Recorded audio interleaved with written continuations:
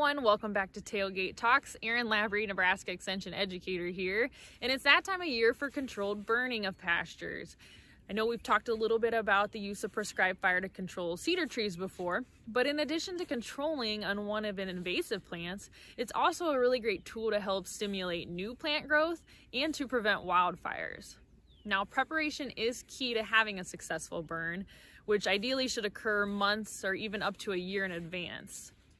In Nebraska, a burn plan and a burn permit are required to conduct a prescribed burn, which are reviewed and issued by your local fire chief. Now, typically a burn plan includes a description of the burn area, the fire breaks in the surrounding landscape, the objectives or what you're trying to accomplish with your burn, crew assignments, how you plan to conduct the burn, a contingency plan, a smoke management plan, the equipment that's needed, a description of the fuel load both in and around the burn area, and then the weather conditions. Now, another thing to keep in mind, simply out of courtesy and because it's the neighborly thing to do, be sure to notify your neighbors of your intentions to burn and just keep them in the loop throughout the process.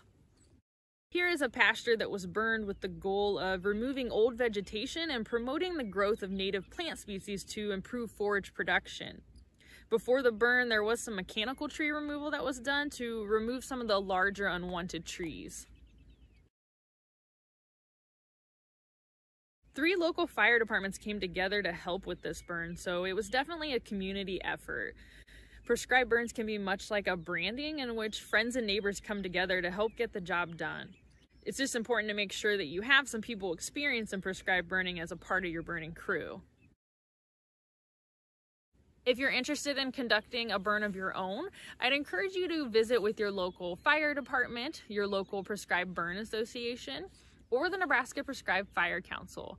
They offer various trainings throughout the year that really dive into the nuts and bolts of conducting a prescribed burn. The Nebraska Extension Neb Guide, Conducting a Prescribed Burn and Prescribed Burning Checklist, is a great resource as well. That's all for today. Thanks for watching, and we'll see you next time.